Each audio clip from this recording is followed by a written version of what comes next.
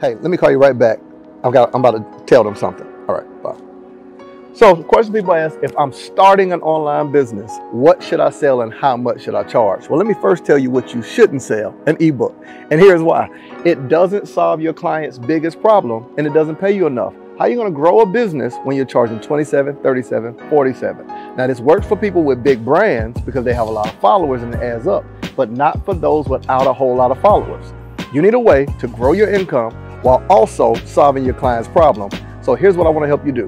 I want to show you how to price your course for a minimum of $1,000, take from your course, turn that into digital products that you can place in a funnel. I'm going to teach you how to do all of this free of charge. Click the link below. I'm just going to walk you through all 5 steps, how you can monetize online, even if you have less than 10,000 followers. See you in a minute.